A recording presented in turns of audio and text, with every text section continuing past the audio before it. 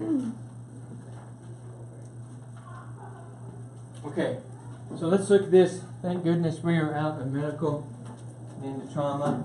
But the big thing when we look at it is in your treatment, okay, on tests, skill sheets, whatever, follow the skill sheet as always, okay? You'll notice a sort of a flow through it when we're doing our assessments and they're going through these different traumatic injuries. They just follow the skill sheet all the way down, okay? And so we'll take a look at that later. The second thing is everything is rapid. It's trauma. We want to get, if we're on the scene, we want to get on the scene and off the scene. We'll look at this thing at the end of this chapter called sort of the golden hour, and part of our golden hour is 10 minutes.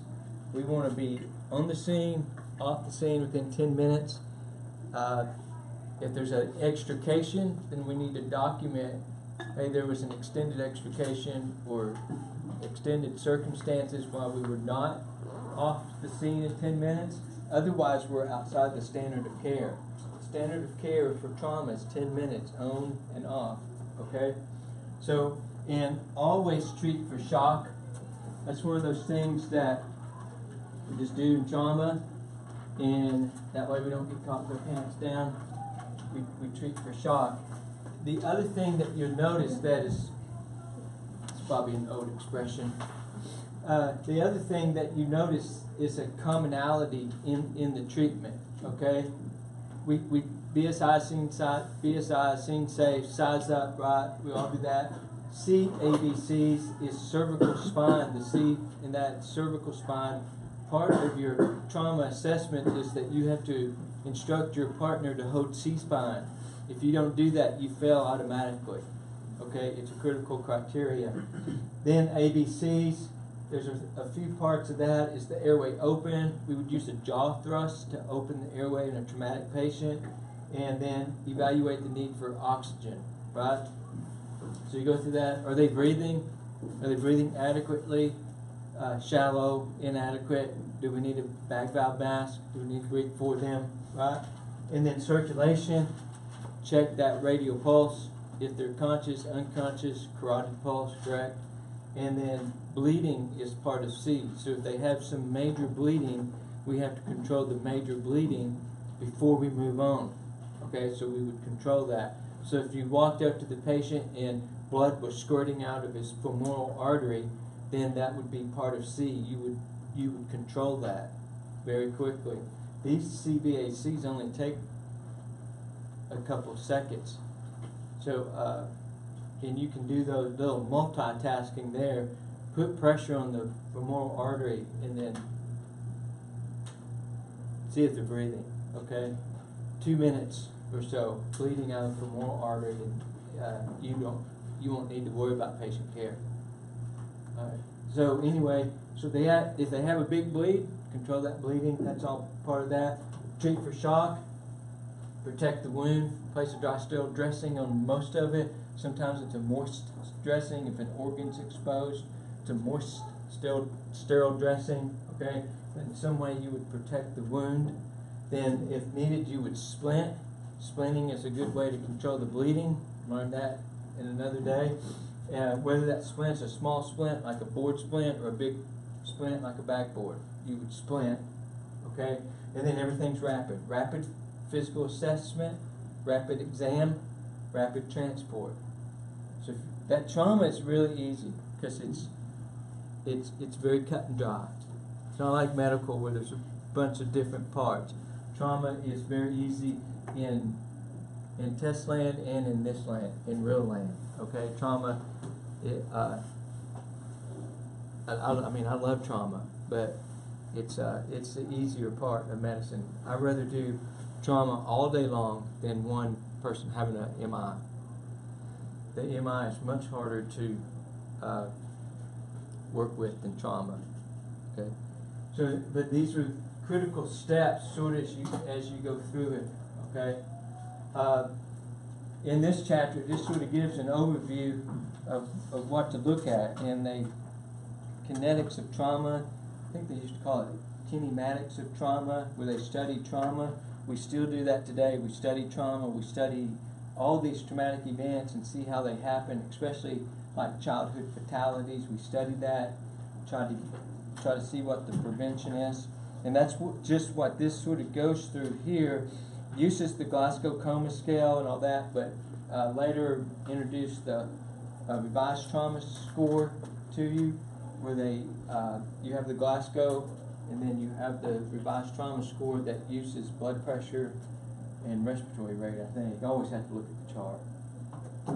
Don't judge me. But it's a chart thing. So we'll look at that at a later date. The other thing is, when we study the trauma, we study this kinetic energy, the ones that's moving body, right? And then mass and velocity. Velocity squared. Velocity is always bad. So you see these cars driving 100 miles an hour, if they were to hit something, they'd fly apart, because velocity squared. You have two cars going 70 miles an hour that hit each other head on. That's a lot of impact. Okay, I haven't read the study, but I just heard it that, and thank goodness 70 miles an hour is, we need to drive 70, but way back when they lowered the speed limit to like 55, and they said, well, it would save gas and lives, and it does, because the velocity, okay, at a wreck at 55 versus 70, it doesn't seem like a lot of speed, but it's huge, because we always take 5 over. So if the speed limit, like Interstate 30, is 75, right? What do we drive? 80. Everybody does 5 over, right? I'm going to drive 80. I'm driving 80, right? 80 mile an hour wreck would be catastrophic, depending on how it impacted. A wreck at 60, not so bad, depending. There's a lot of depending factors, and that's what this sort of goes into. But velocity, now can you imagine if you had mass to it? So now you had the big 18-wheeler, okay, that's driving 85, right, and hits a car or hits something. They have mass and velocity, so that would be a fatality. So the things that we look at there, we study what's called, and we talked about, I think, in trauma assessment, mechanism of injury, right? MOI. What's the little cartoon? The helicopter land. That's funny. I've only seen it like 50 times. I still laugh. But we study the mechanism of injury, because that's how we sort of predict what the patient could be injured, or what could be injured, or what could be taking place in their body. It goes into all these laws of inertia and acceleration and deceleration. A lot of injuries take place because deceleration, right? We don't fear the fall. What do we fear? If someone falls, we don't really fear falling. What do we fear? The sudden stop, right? The fall's not that scary. The sudden stop when we hit the ground is what we should be fearing, okay? Because that deceleration injury causes massive amounts of damage. When we look through here, we have over here on 813, we have this guy hitting the steering wheel with his body. They named it body collision and organ collision. Well, he hits the steering wheel, and the heart inside the mediastinum moves, it shifts, and now the heart comes in contact with the sternum on the inside. Remember, energy can't be destroyed, it can only be transferred, right? So now that energy is transferred into the body, now into the heart itself. These deceleration injuries are quite remarkable when we see them. Let me get my heart and I'll show you.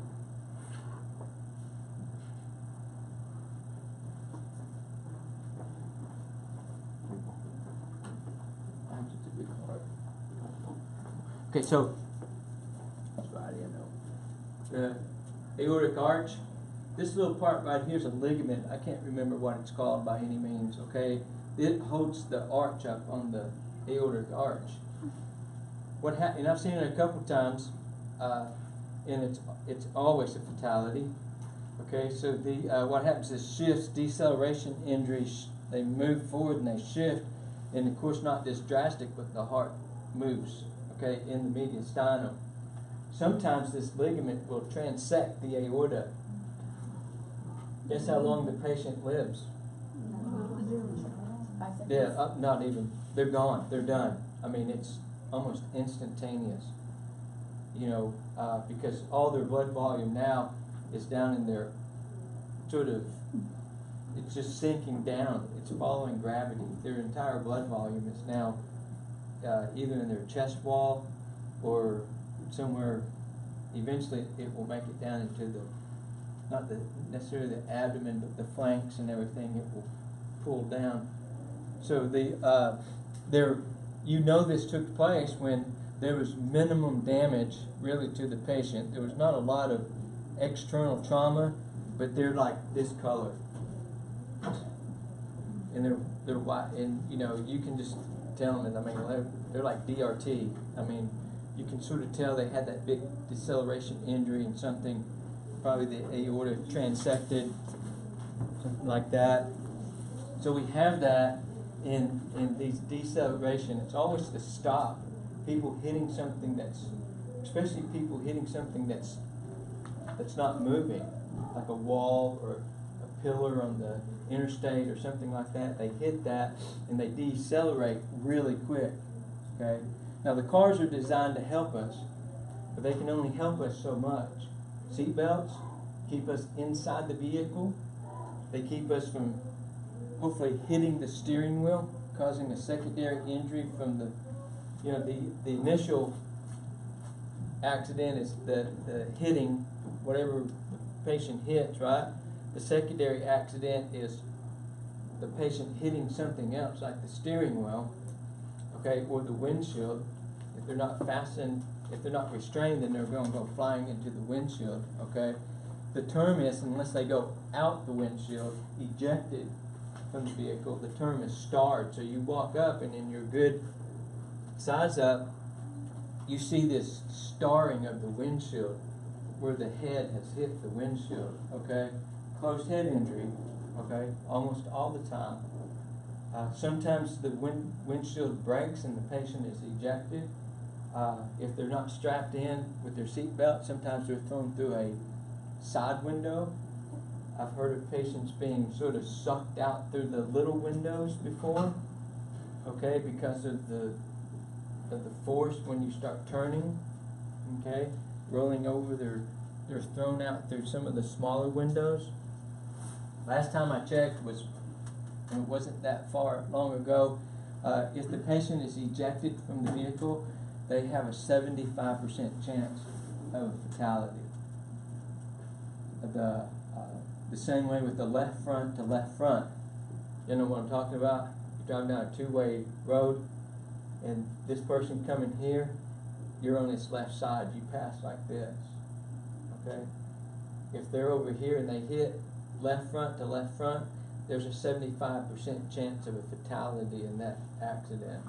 Most left fronts to left fronts at highway speeds that I've encountered, both of them are fatalities. Okay, so it's big because of the fact that the amount of force that impacts.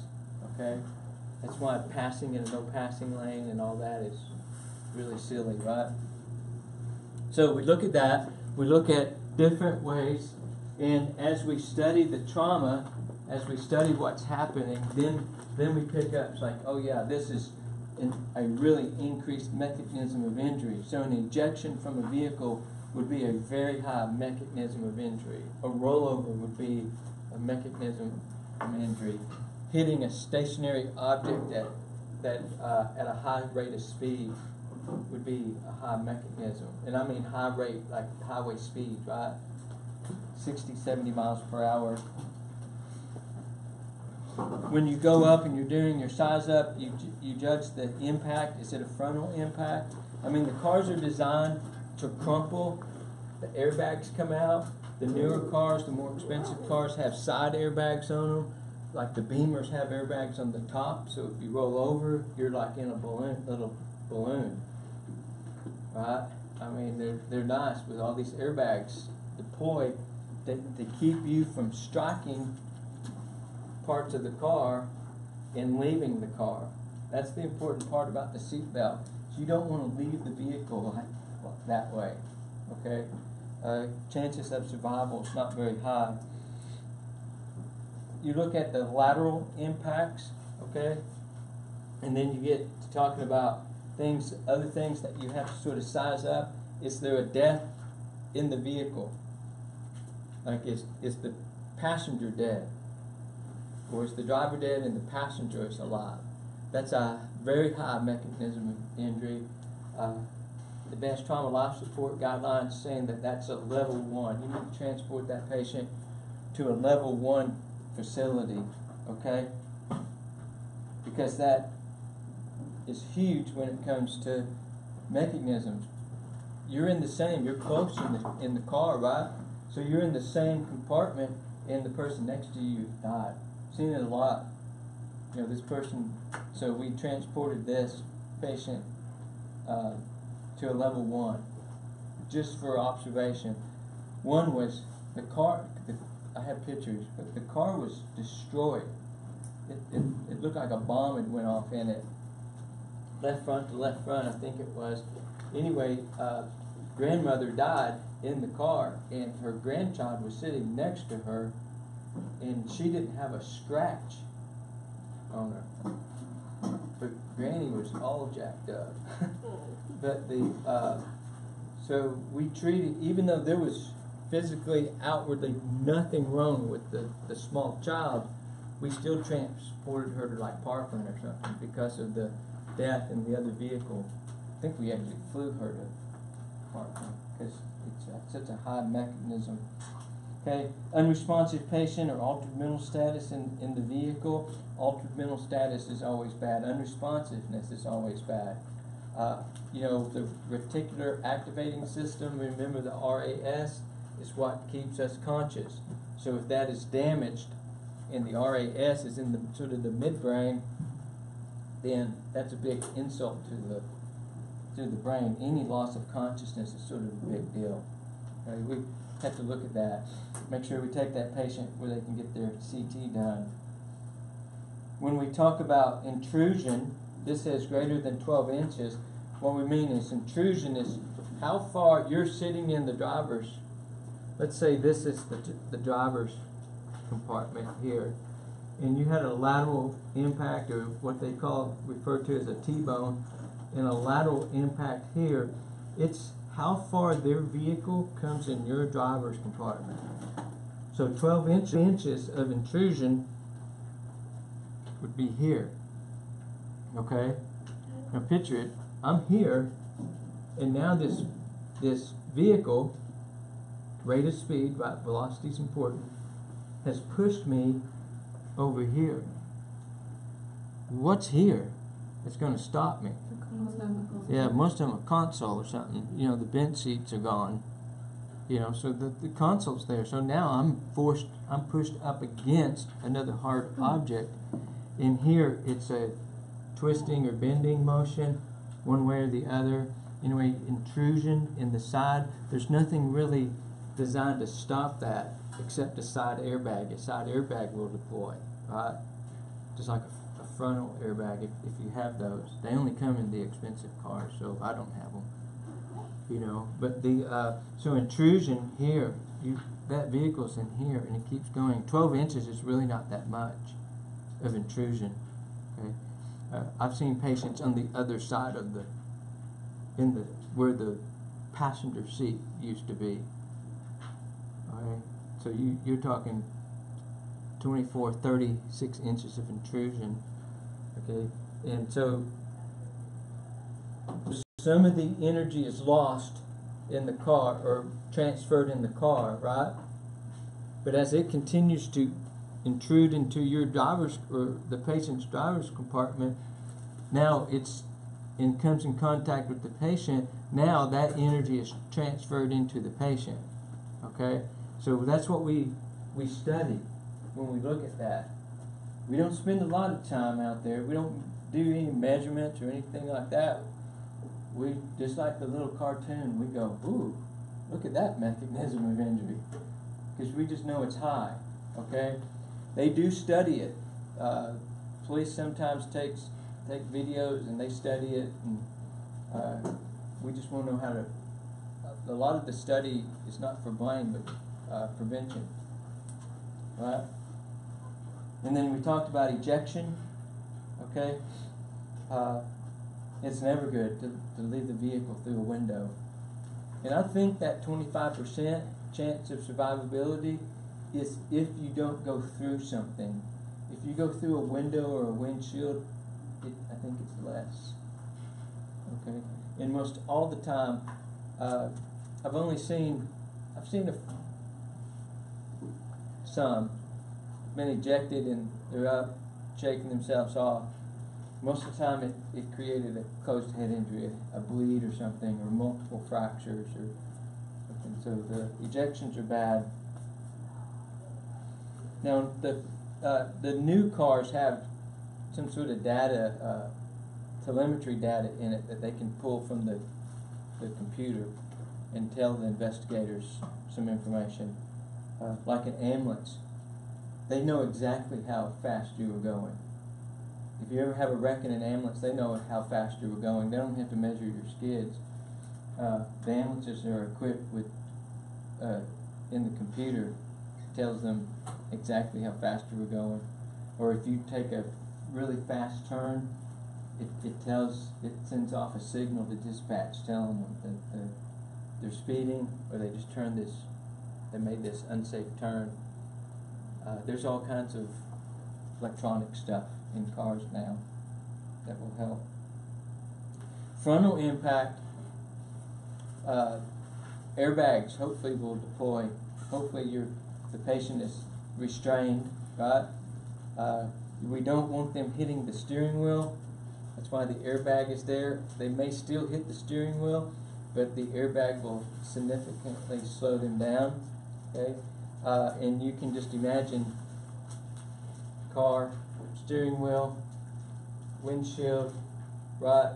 The seat belt can actually do some damage, but it's worth wearing it. Okay, and then you could be thrown up underneath the dash, being tangled in the car, because on a frontal impact, the cars have crumple zones. That's why they look all crumpled up on an impact, front impact. The 3 crumple zones, and then the motor mounts break. The motor is supposed to actually fall out of the car before the motor gets into the driver's compartment. Okay, the last thing that should happen is the motor mounts break and the engine falls to the ground, if everything's working right. Seat belts airbags, they deploy like at 15 miles per hour on a direct impact. So, are you one of those guys that when you're riding along or whatever, you're the passenger, long trip, you put your feet up on the dashboard? Anybody do that? I do. You did? Or you do? Sometimes. Yeah. Google's your friend. You can Google the pictures. I've seen it. Yeah.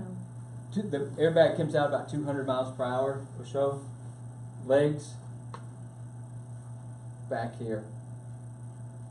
So, and not in a matter where you think you're stretching. They're forced back at 200 miles an hour. They're probably going to break at the femurs, then the hips are going to break. So it usually causes multiple pelvic fractures and bilateral femur fractures. And it doesn't take much for them to deploy. They don't do it a lot, but they can accidentally deploy as well without impact. A hard stop or something like that, they could accidentally deploy. And they hurt. You ever got hit by an airbag? Yeah, I have. I don't want to do it again. I thought I broke my sternum. but then I signed a refusal, but then I was jacking with the fire department. They said, you think you're okay? I'm like, yeah, but I could have a tamponade, cardiac tamponade, with that hit my chest. I don't know. Anyway, they thought it was funny when they made me sign the refusal.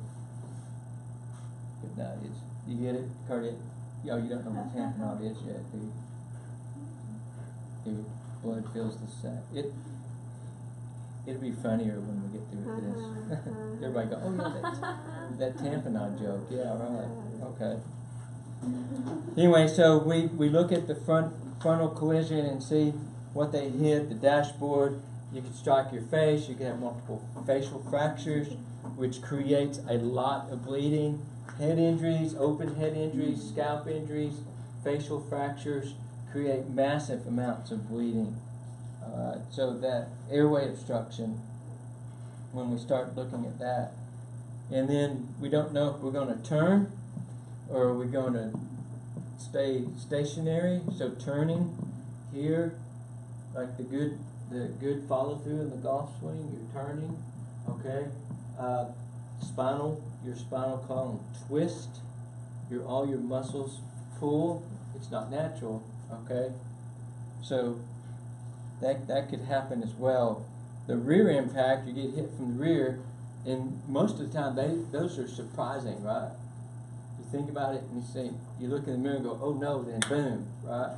So it pushes you forward and then back, sort of a whiplash, a whipping effect.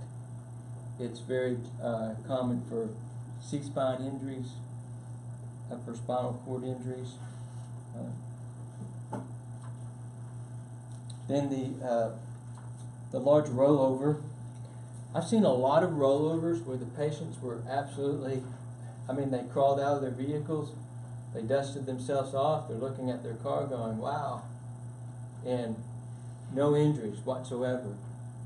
It's because they were restrained, okay, they stayed in the car, may have a couple small bruises and cuts, but they stayed in the car. Okay, that's the big deal. And their speed was not really excessive. Even at highway speeds, 70 miles an hour. I've seen a lot of people just in rollovers, they get out and there's nothing. There's nothing wrong with them. Okay? Others, maybe they're not as restrained, they're restrained improperly, or they just continue to roll over, like over here, right? So they roll over, and the more rolls that you do build up the amount of energy that's inside the vehicle, and then they start getting sort of thrown around like a ping pong ball. They're restrained, but they're still being tossed around, right? Now there's one that's not in here. It is sort of a rollover. It's called an endo. A rollover goes side to side, okay? An endo goes front end to rear end, and they start doing that. What's really cool is they start rolling, and then they get square again, and they do an endo. Okay, really high mechanism of injury, rollovers and endos. Now you know this, the number of rolls because of the witnesses. You try to get that information. How many times did they roll over? You can tell they rolled over because the roof is crushed in. Right? There's damage to the roof. So how many times you're trying to get information? How many times did they roll over? Were they restrained? Were there any loss of consciousness? Right? You go through your assessment algorithm and very rapidly trying to figure this out. The biggest things on a trauma, like a rollover or something like that, I try to figure out really quick, can they move their arms and legs? And was there any loss of consciousness? Because that changes the level of mechanism. Okay, so we want to find that out pretty quick. They move their arms and legs. That means that their spinal cords, it might be. It's probably not damaged. It could be, but it's not right now, right? Because they're moving their arms and legs. They're speaking to you, and there's no loss of consciousness. So this is still sort of intact. Now the seat belts can cause problems, right? But and sometimes they're internal. You have internal bleeding from the seat belt. But I'd much rather have the internal bleeding or the injury or the bruise from the seat belt than be tossed out of the car through the windshield. So even though they do cause injuries, most of them are just bruising. If they're properly worn, but it's better than the alternative.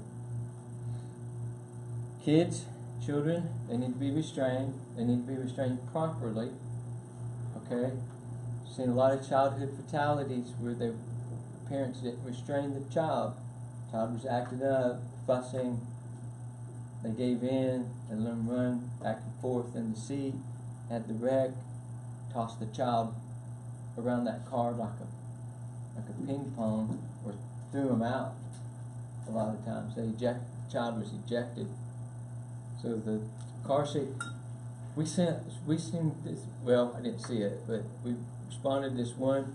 The child was ejected. The seat belts broke somehow. I mean, it was a big time wreck, and the witnesses were saying that the child was in their car seat, flying through the air. So you sort of see this kid hunted out of this car, right? In this car seat flying through the air, but the kid was unharmed. Wasn't anything really wrong with him. They just stayed tied in that car seat and went for the ride, you know. But not too bad. Motorcycle wrecks are usually, they're not fatal. They can be at high speeds.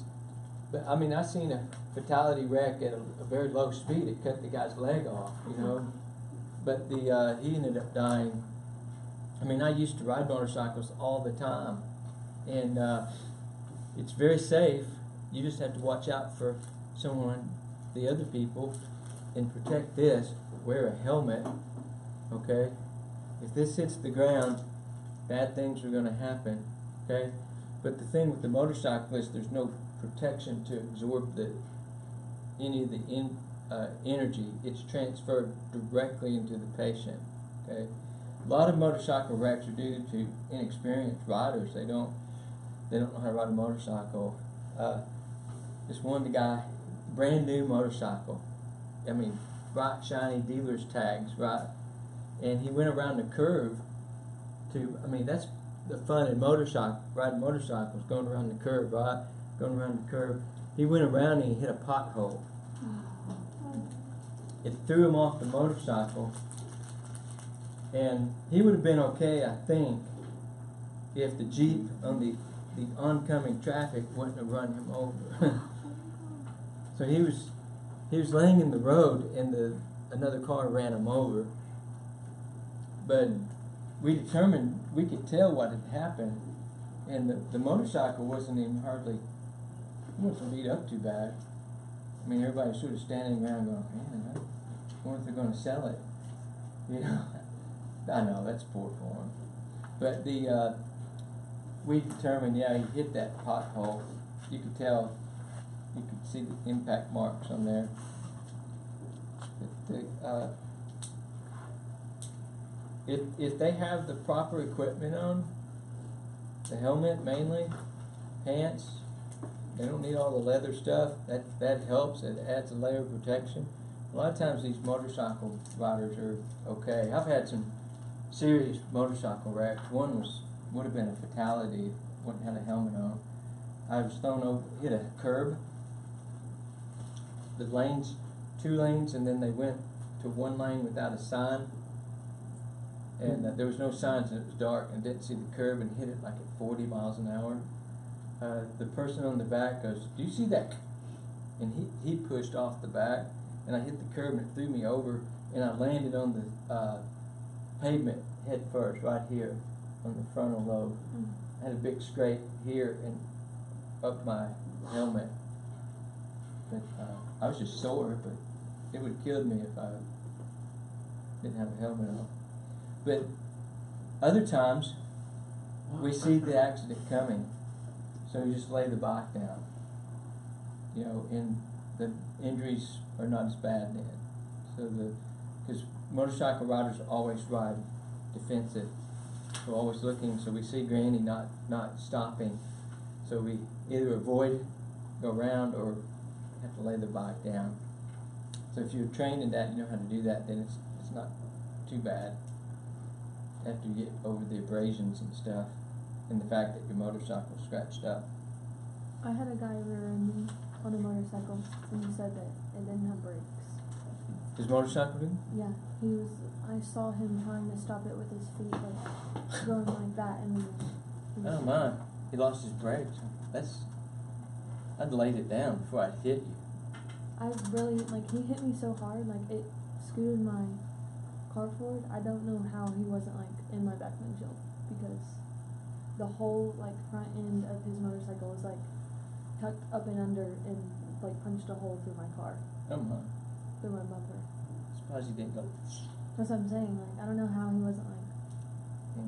I would have laid it down before I hit you. I don't know. Yeah, some weird ones.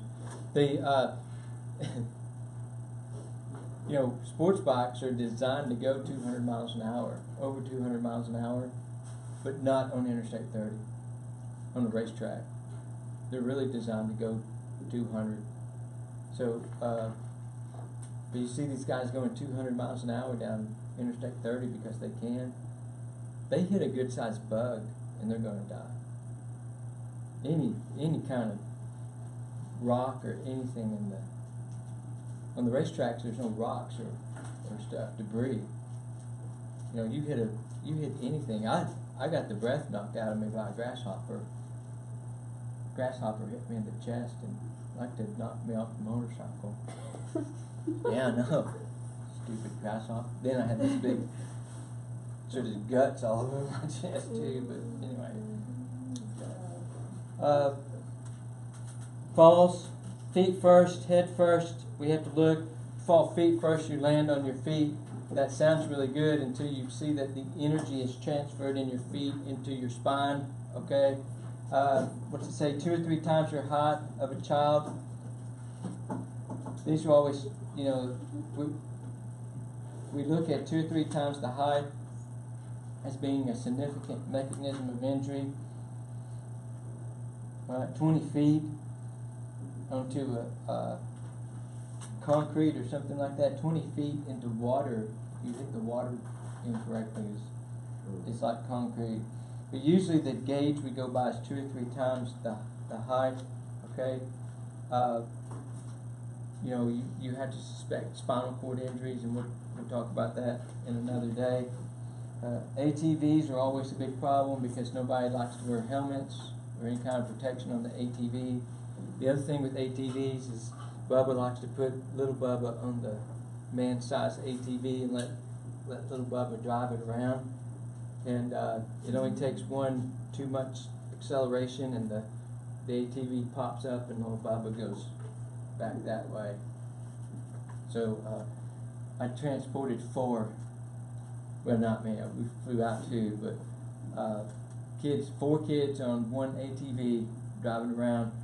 They hit the acceleration too much and threw all 4 of them off the back of the thing. No helmets, nothing. They were all 2 of them were critically injured. So anyhow, so you get these different things from the ATVs. They're just like any. You know, you don't want to take the fun out of these outdoor sport things like motorcycles and ATVs and scuba diving and all that, right? You want to keep the fun in it. It's a recreation, but you want to do things safely. Part of your task as a provider is education, right? So you want to provide an education. It's like, hey, that's just not going to do well if they have an accident, which is it's likely. Okay. When we look at different types of gunshot wounds and blast patterns and different things, one thing we look at is mainly cavitation with a bullet.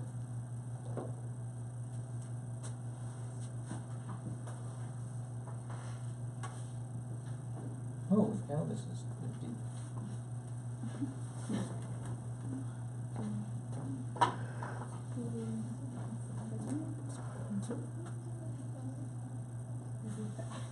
That's the other leg. Here, let me go on the arm. Okay.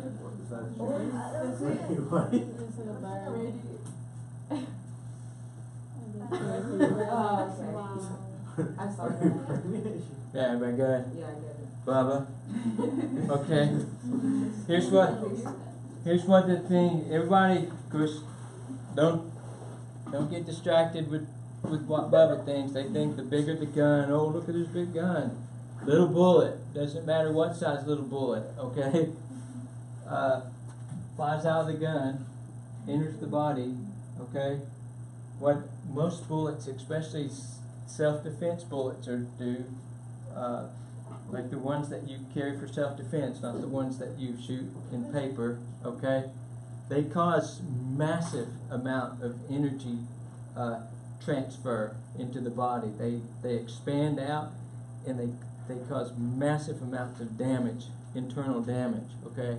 I mean, they're designed to kill, okay? What, hollow point? Self-defense bullets. I mean, they're designed to kill the person, not wound them, okay?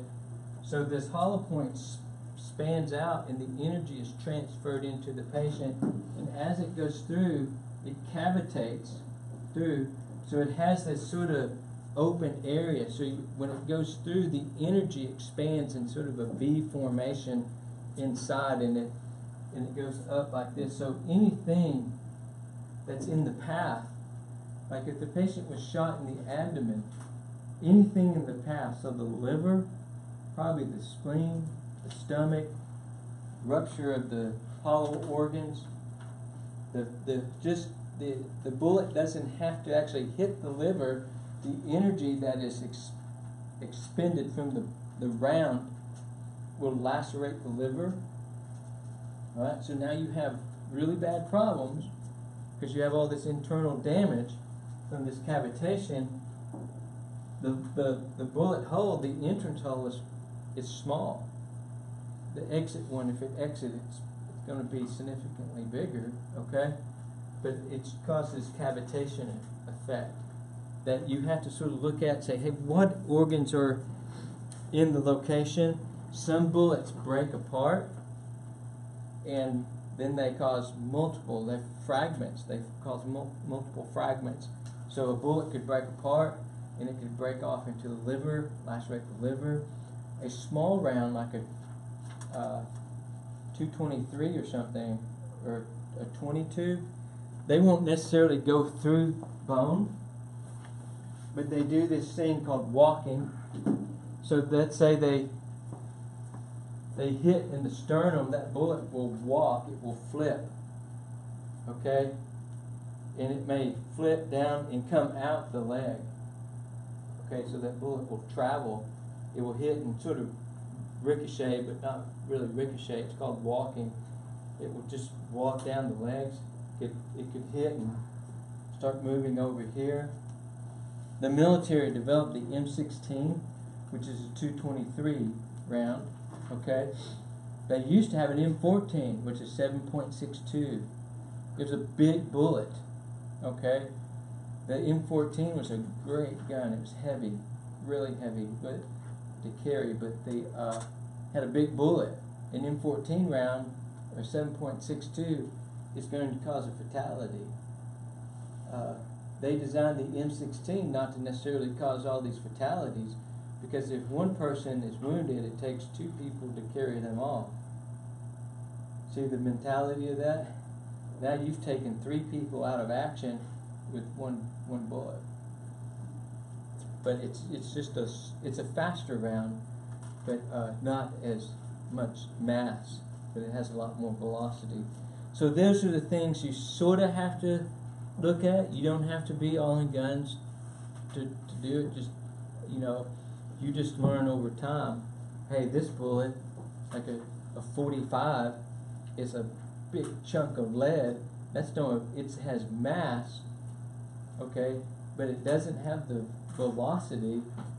Let's say it's a 9mm, which a 9mm is a small bullet in comparison, but has a lot more velocity. Velocity kills. Velocity is where a lot of the problems are. Okay. Anyway, we'll look at that when we look at penetrating injuries. I mean, because they penetrate one part of the body, so you, on a gunshot wound, you have to look at the other part. Stabbing's the same way. You know, if I was to take my sword and stab you in the abdomen, okay, when I pulled my sword out, there would be blood here, okay? So I would have to look, it's like, how deep did that go? You know, if the guy left his sword there, right? How deep did that go into the body? Which direction? You know, what could be affected? Because all you see is probably the entrance wound. Okay, you don't, and so you have to sort of think about what's taking place inside so you can estimate the injuries, right, for transport and severity. Blast injuries, TV takes all these away, okay? Makes it, everybody think that a blast injury is not bad, but a blast injury is that concussive force, okay? So you have the initial concussive force that hits the body. That energy is going to be transferred into the body, which can cause a lot of damage, and then it's going to move the patient, so you have a secondary injury. So if the blast took place, blew me up against the wall, now I've hit the wall, and plus everything else around, all the debris that can take place. Most blasts like that, large explosions, they don't get up and dust themselves off and start shooting each other again. Blood out their ear, they can't hear, they're very disoriented. Internal injuries, you always have to predict those. Okay? So blast, and we have to look at the three different type of injuries: the initial blast, the debris,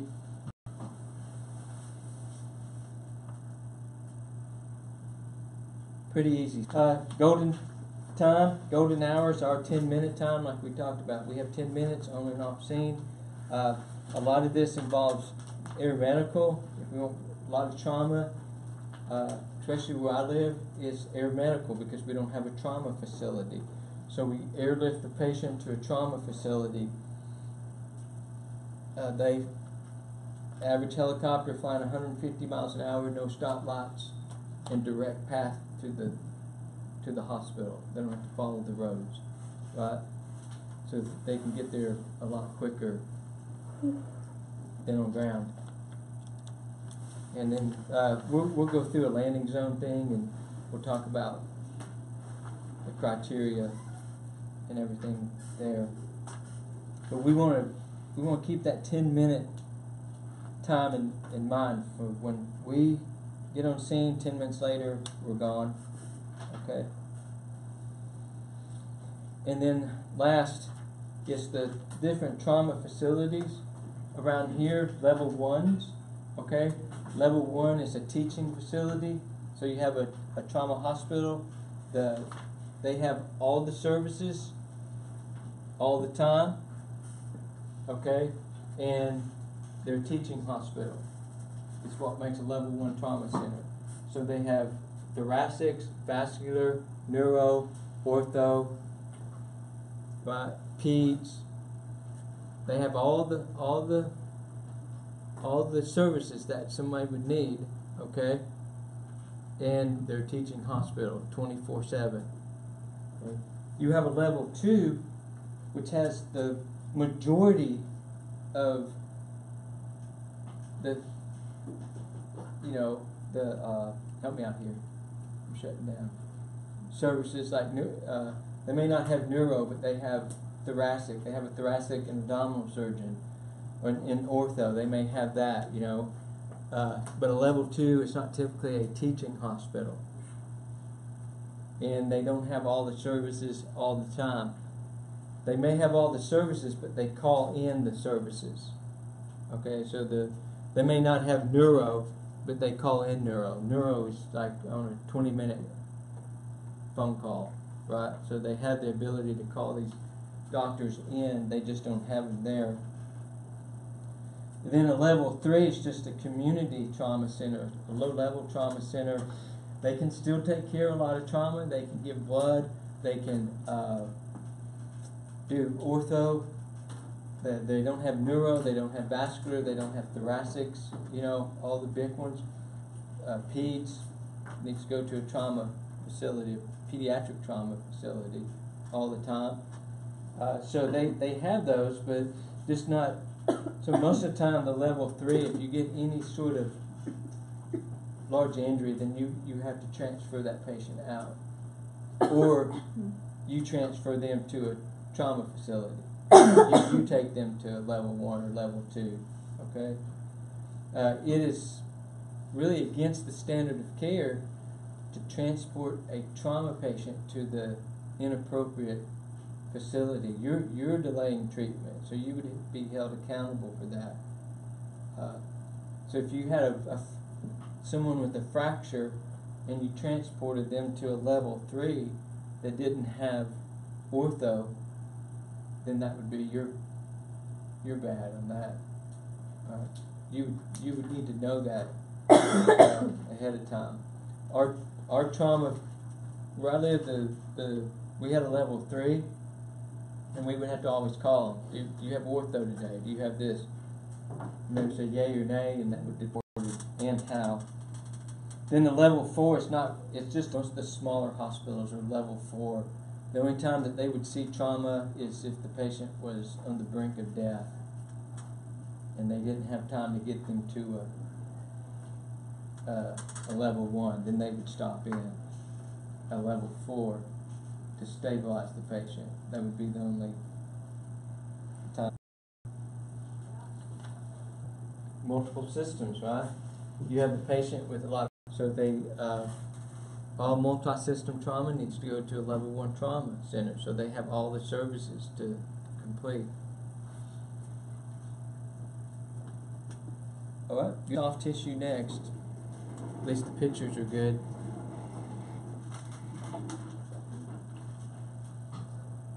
Nothing, no questions, everybody good?